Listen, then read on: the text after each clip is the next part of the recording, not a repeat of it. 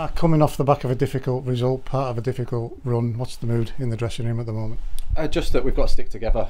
We're doing everything we can to put it right. We're working hard in training.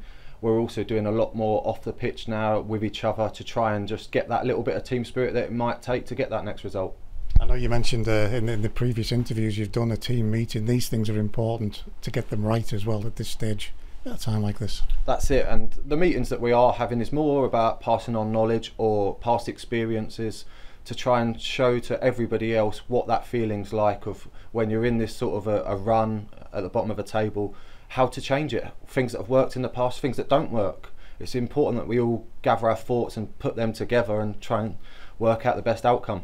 Are you able to talk about what sort of things were discussed amongst the lads? Because I know it was led by the players rather than by the manager, wasn't it? Yeah, the manager asked us to have a little chat between each other, but it was something that needed to happen to clear the air, to make some things known that we don't like about what we do, and things that how we are going to benefit going forward. So a lot of the stuff was just about the standards that's expected of each other. With a young group, and it is a young group, is it more difficult to get those messages across and to see a reaction from it? As I said before, it's more about as long as one person picks up on something that you say and they can respond to it, that's enough. If we can do it as a collective, it's even better. The more people that are trying to improve, trying to listen, trying to develop themselves, that's going to help us. A run like this, have you been through anything like this one before, Mark? Yeah, I've been in plenty of these.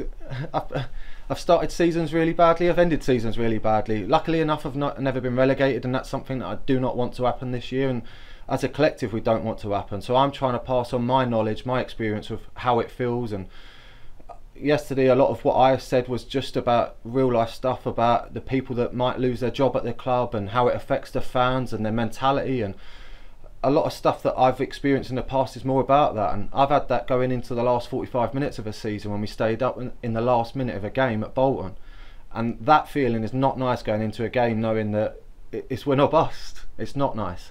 So I'm trying to tell the lads that we've got 15 games to go, let's clean slate it now and get on with it. It is real, it does feel real. The fans know that it feels real, we can tell by their reaction. Is that message sinking in? Are you getting a sense that that fire is there in the dressing room now? I definitely think it is. From what we've spoke about yesterday, the feeling in the camp, I know we lost on Saturday in the first half, the performance wasn't too bad, and the second half granted was, but the actual feeling in the camp on Thursday and Friday, there was a different mindset, and I think that we're developing into that, and we just need to now put that into a performance. The words relegation battle, they haven't been banned, but everybody's been sort of, no, let's not hit the panic button. Is it there now? Are we actually not waking up, but are we coming alive to the fact that we could be involved in more? There's 15 games to go and a lot of points to play for, so it's difficult to say yes, but where we are in the league, and there's no hiding from that. We need to pick up points to get away from where we are. Sounds like yourself, the senior players, you're taking on a lot of responsibility here. That's something that as you get older you do anyway. Yeah, it's a role that I play. I've played probably since I was about 25. It don't matter that I'm 10 years older than that now. It's who you are as a person to try and pass on that knowledge and take on those roles to improve everyone. And the fans will say, come on Mark, it's words, let's put it into action. What do we do to turn these performances into winning performances and results? That's up to us as players to put that right. Nothing that the fans can or the club can do, even the manager can set us up, but it's up to us as a team, as a collective, to go out there and perform. Obviously the manager, his staff, they come under scrutiny when we're in a run like this. Are the players aware of that? Do they feel a sense of responsibility for that as well? Yeah, definitely. The manager's been amazing with all of us. The backing that he gives us and the confidence that he tries to instill in us, but the individual mistakes of what's been affecting our results, and that's something that the manager can't affect. So it's difficult because we're all trying to do our best for ourselves, for the club, for the manager, but the individual errors have cost us, and that's down to the individuals. And that's something that if we stop making the mistakes, we'll start picking up points. A lot of that comes from the inexperience, does it? The nerves, and one error happens, another error happens, the head goes, and you sort of see the players go into themselves, stop playing the way they can naturally play. How do we get away from that? I think that's something that we're working on as a collective, that even if we do concede, it's our reaction to that we cannot afford to then go and concede another goal in the next 5 minutes. I think that's something that's affected us a lot, whether we've conceded an early goal in the second half of quite a few of the recent games. I think that is just mentality of how we start a half. Tough accusations that you have to face when you're going through a run like this. Is the dressing room together? Is the discipline in the dressing room?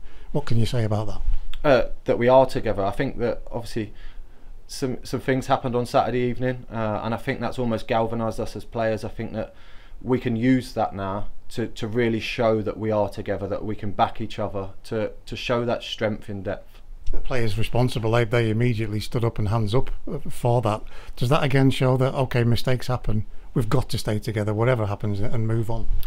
Regardless of what's happened, we're still trying to win the next game, and that's what I'm always going to keep going back to, is that we can only put that right on a Saturday, and that is up to us as a collective now to go and get that result. There has to be a personal pride thing here as well, Mark. As a player, whether you're 19 or 90, you must not want to be involved in something like this. That's exactly it. A lot of what we've been saying is that we don't want it on our CVs as professional footballers. It's not a good way to start a career, to end a career. You don't know what could happen, what's next round that corner. So I think that we're all pushing in that right direction to make sure that we're not that team. Got to mention the fans. I said at the weekend that by and large the fans during the game, they're giving the players what they need. They're reacting at half time and at full time when the result isn't going our way. Totally understandable, isn't it? Yeah, of course, and they're totally entitled to their opinion.